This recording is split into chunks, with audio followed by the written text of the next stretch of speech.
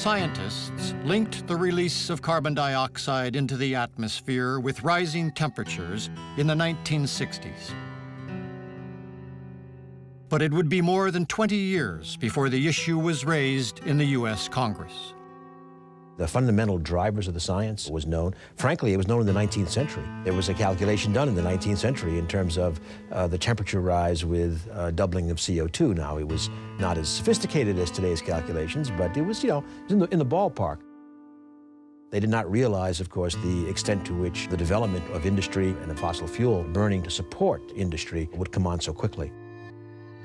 Jim Hansen, sort of a pioneering climate scientist, who was always a little bit ahead of the pack in terms of drawing connections, testified at a hearing at the Capitol, saying essentially that, to his reckoning, the human influence on the climate system was evident. It was during those hearings that climate change entered the public consciousness.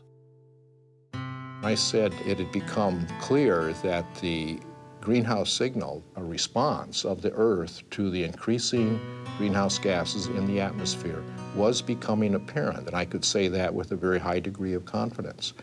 And that there is a relationship between global warming and the frequency and severity of extreme climate events, including droughts, but also including the other extremes, heavier rainfall and floods.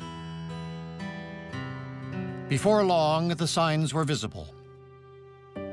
Winters became warmer.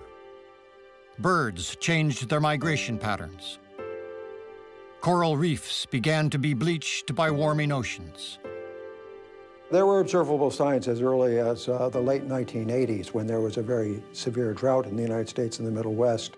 Birds are shifting their patterns, bugs are coming out sooner, pollinators, flowers are blooming earlier, and there will be big impacts from that.